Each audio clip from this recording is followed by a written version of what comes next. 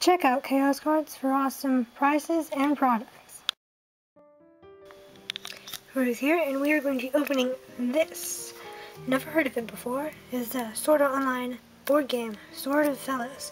So when I first bought it, like, when I said board game, I expected something a bit, you know, like this size, you know, but it's like almost a bit more than half the size.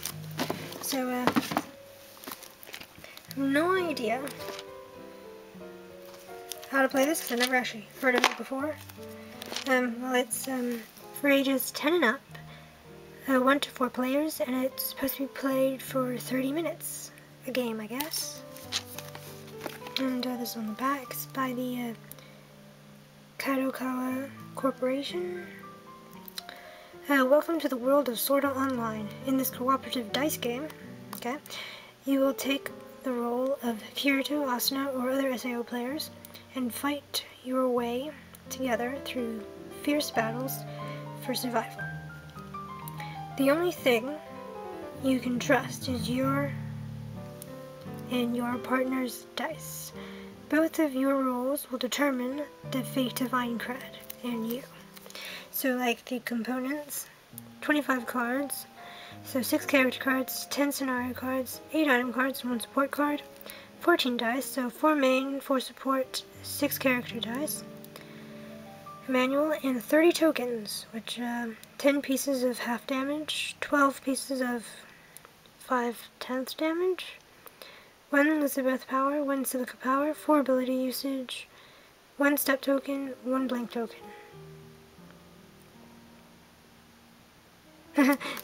It says here, the plastic film around the box is just for packaging. Please throw it away after opening.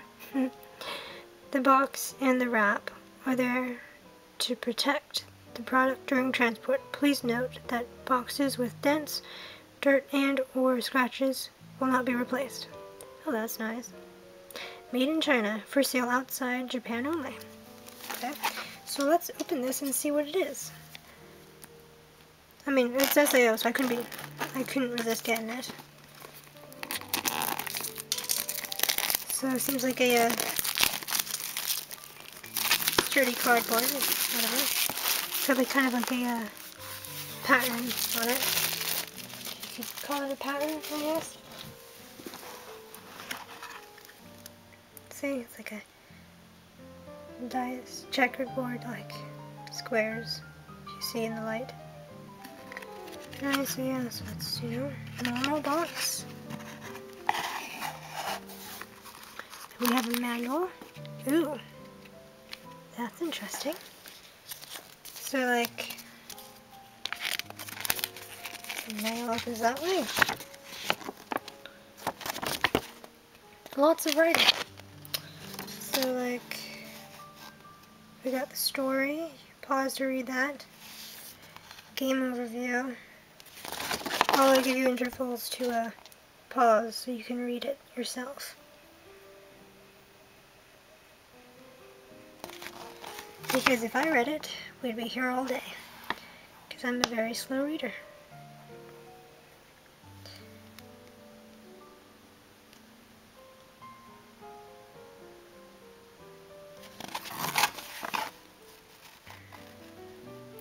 And this thing does not have autofocus, so best probably lean into the screen or put it on like full screen. I've got the flow of the game.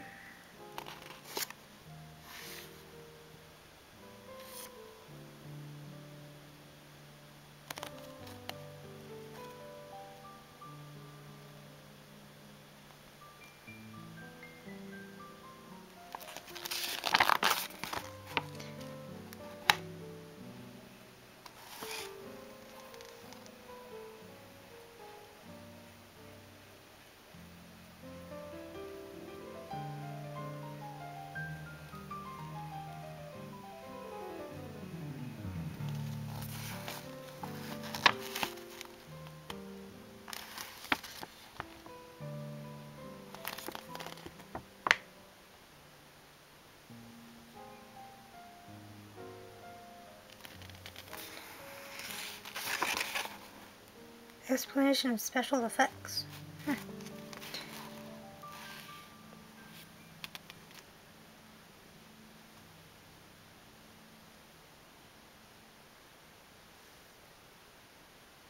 Okay, so that is everything. It's a nice manual, though. Okay, so here we have dice. Little Ziploc bag. We got like Klein there, Agile there, four normal dice. I guess the black are support or the white are support, I don't know. Let's see. Got silica there, I believe. So we had Klein. You can tell it's Agile because of the axes. Let's see, who is this one? I'm guessing it might be...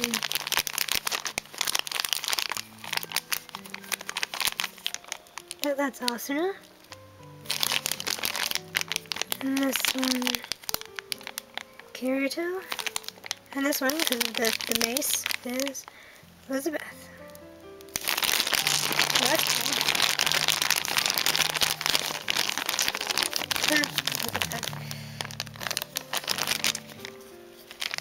Okay, so that are the dice. Very cool. And we have, I guess these are item cards. Okay, we got some very, it is double-sided. But very thick cardboard, that's for sure. Wow, that is nice.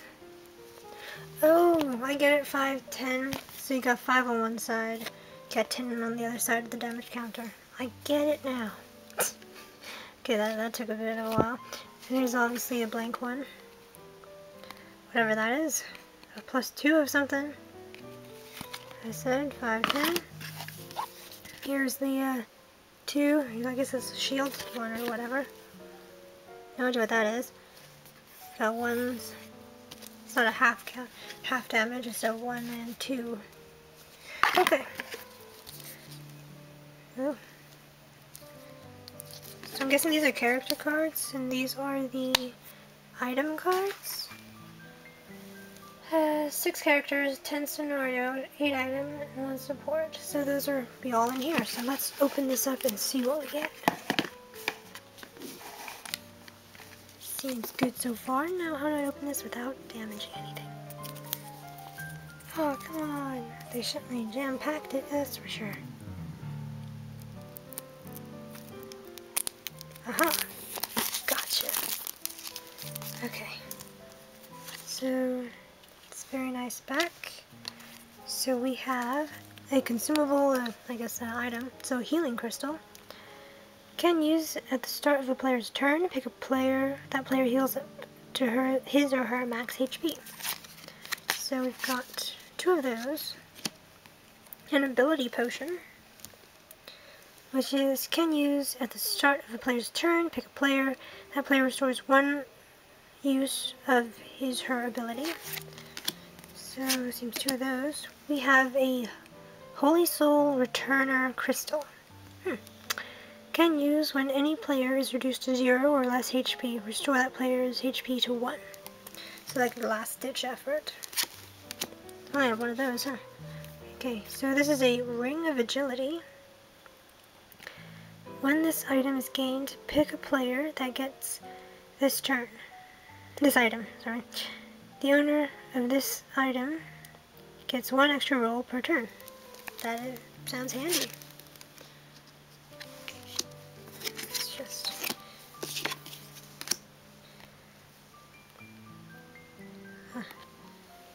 Coat of Midnight, so Kirito's coat. When this item is gained, pick a player that gets this item. The owner of this item reduces damage suffered by 1 per damage occasion. Ooh. Dark Repulsor. When this item is gained, pick a player that gets the item. The owner of this item increases all damage by 1. Damage dealt by 1. Ooh, and here's the support card, which is Yui. Actually has her name on the side as well. Yeah. Let's see. Can use when a character is subject to a counterattack. Nullify the counterattack and deal as much damage to the enemy, then remove this card from the game. Very nice how it worked on these cards too, by the way. So those cards. SAO. Come on, man. Open! Aha! Yay. Got it. Okay, here I guess are the character cards and whatever is left. So that's pretty cool though. So you got like when he levels up, I guess, for up here. So like HP and levels. So when he's level 30, he has 12. When he's level 50, he has 18. When he's level 80, he's got 24. And these ability things, whatever they stand for, correspond with each level. And so do these attacks. So like when he can do like Earthshaker attack when he is less than level 20. More than level 20. More than or equal to level 20. I haven't actually had to look at those more than equal to or same like math symbols, and I just so that's SAO. And here's like a description of the attacks and stuff. The character with the highest HP and quite high damage output. He can tank without being too afraid of counterattacks, but is slightly hard to switch with, and thus care is paramount. When dealing with enemies that deal AoE damage. The icon, all that green pieces or whatever, squares, means the total result of that many dice. For example, it's best to have a high result. So like what I mentioned earlier, Earthshaker, it causes a shock wave by smashing the axe into the ground, damaging everyone around. So like that's a multi-damage. And like, yeah. So that's pretty cool. So next person we have here is Asuna in her Knight of the Blood uniform here. Very cool. So like, yes, he does say that you have the highest HP, because like, if you compare it to Asuna's, it is quite high. Probably because he's a tank though, I guess. Yeah, that's pretty cool. Let's see what it says about her. Has many sword skills with a gentle difficulty, and thus very easy to switch with. However, the damage she deals is lower. Aim for a trusty switch, and use abilities to let the next attacker deal the fatal blow, the final blow. And like it says what the red icon is for. Like she's got loads of red icons. But it means the dice needs to form an ascending straight, like 1, 2, 3. Who rolls a 1, 2, 3?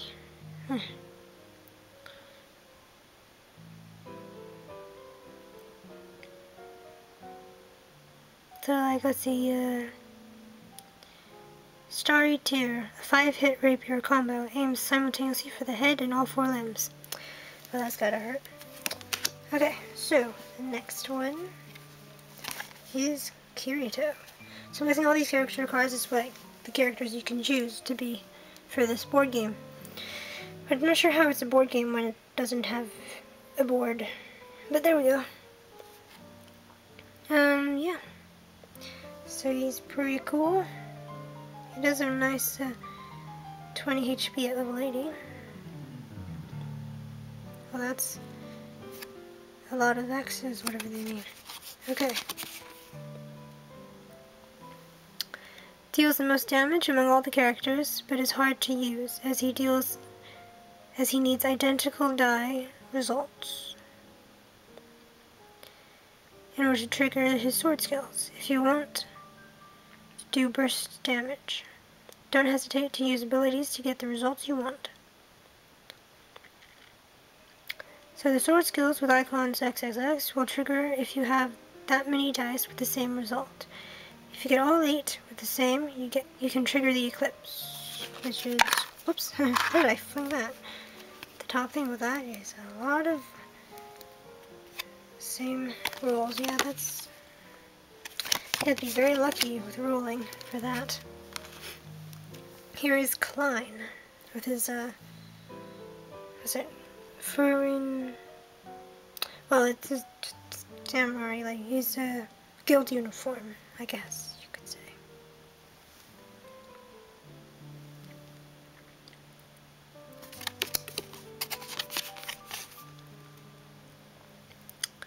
A typical attacker with mid-level HP and damage. However, with his piercing effects on his attacks, he is very powerful against defending enemies. He can also easily use up dice and has a good switch record, a balanced character.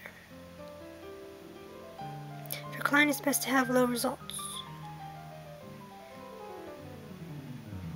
for when rolling, I guess.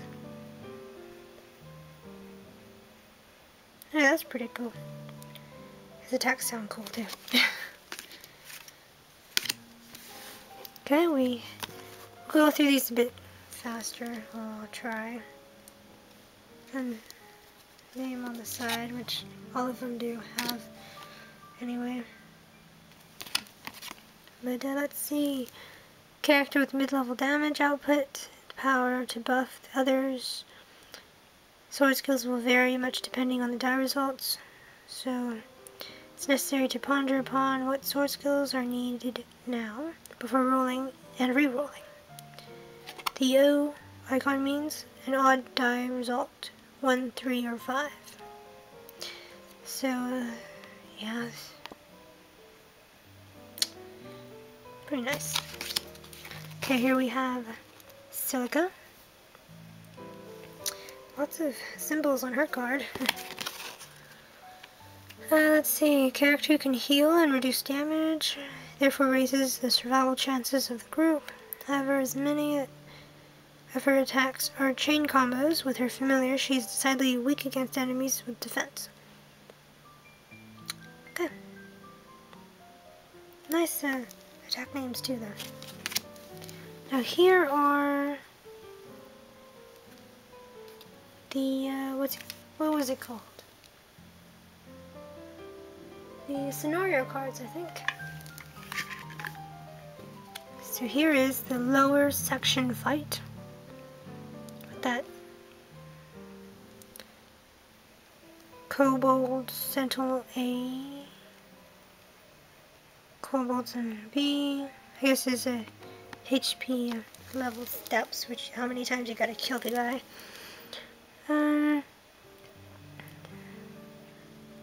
Ilfang, the Kobold Lord.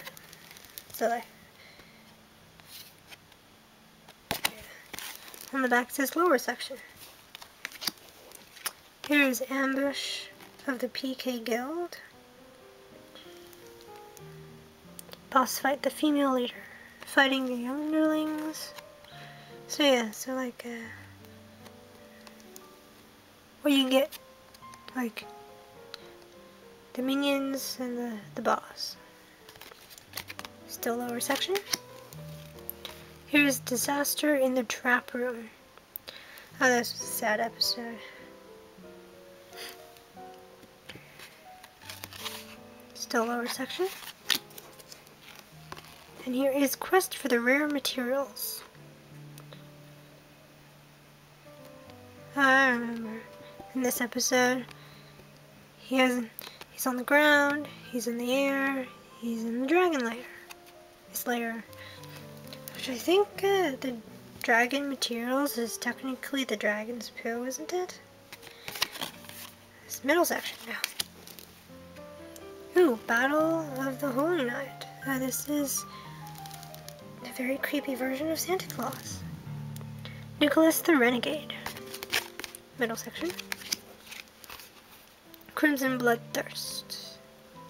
Coradial.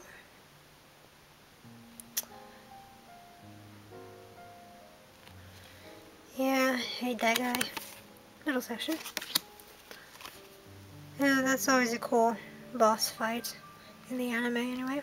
The Blue-Eyed Demon.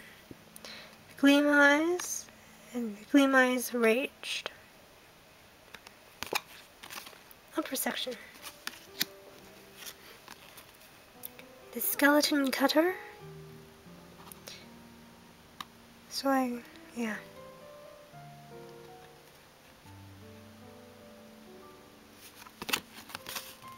Upper section. To left. Trap of the Death God.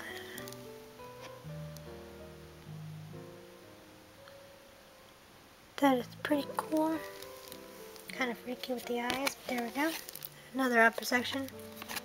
So there's a nice episode of that one too. And the last card, we have The End of the World with Heathcliff the Nakayaba Akiko. Or if you want to say the name the other way around, that's fine too. Final Battle. So that is basically the main anime, or, you know, scenarios in the anime. Which doesn't seem like much when you put it on a card, does it? It's 1, 2, 3, 4, 5, 6, 7, 8, 9, 10. Which would sit on the back of the box, so why am I even counting it? Alright. Anyway, so that was pretty cool. I'm not sure how it's a board game with no board, but there we go. Very cool dice. Nice manual. And yeah, that is everything. So, well, this video went on for quite a while. So I told you I read slowly. Well, thank you for watching. And I think this was the only one like they had, so I'm not sure. Anyway, that was like just a random find, which is quite good because I do like Sword Art Online is one of my favorites. So I do like collecting what I can sometimes. Anyway, so thank you for watching. Like and subscribe for more. Over and out.